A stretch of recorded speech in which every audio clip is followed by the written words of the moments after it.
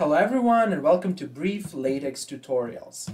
In this tutorial we will learn how to write geometrical vectors and related operators in Latex. For example, you will learn how to write vectors that look like this.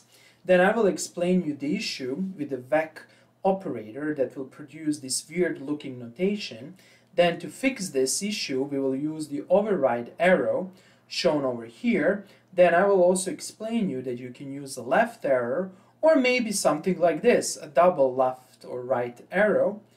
Finally, you will learn how to write vector products and scalar products, and that's it.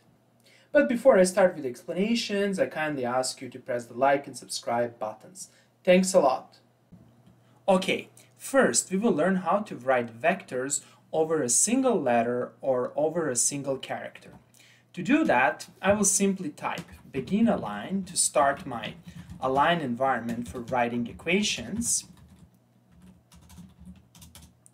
And inside of this environment, I will type vec. And this will actually add a right arrow over a letter A. Let's see the output. Here it is. Perfect. You can, for example, do something like this. And let's write vector over alpha. And here it is. Works as expected.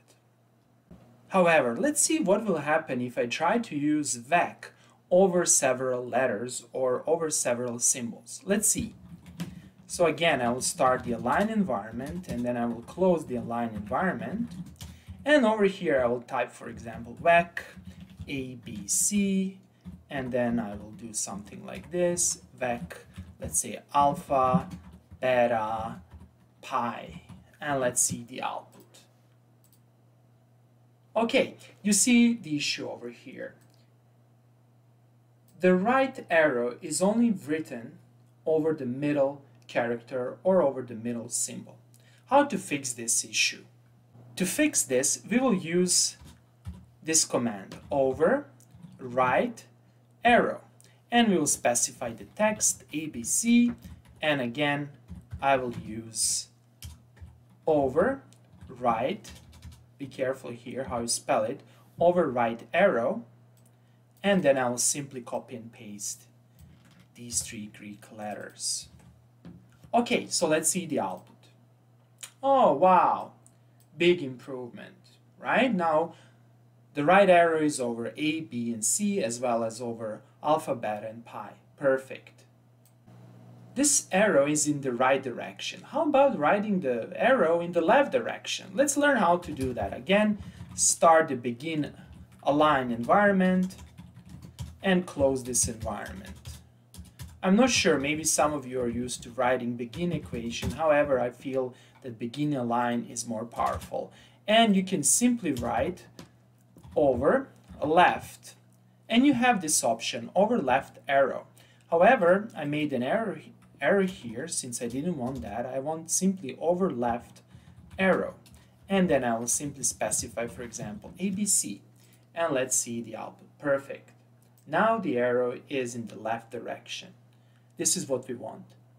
Maybe you want the arrow in both directions. Let's see how to do that. Again, let's start the align environment over here. And then I will use this option over. Let's type right. And nothing happens. You need to type over left, right arrow. You have this option. Okay. And let's now specify ABC. And let's see the output. Perfect. Here it is. Now, let's learn how to write the vector product. For example, I want to type A cross B. Let's learn how to do that. It's very simple. There are two ways to do that, depending on how you like it. So I will type first vec A, then I will type times, and this is the symbol for the vector product. And then I will type vec B, and then you will obtain something like this, A cross B.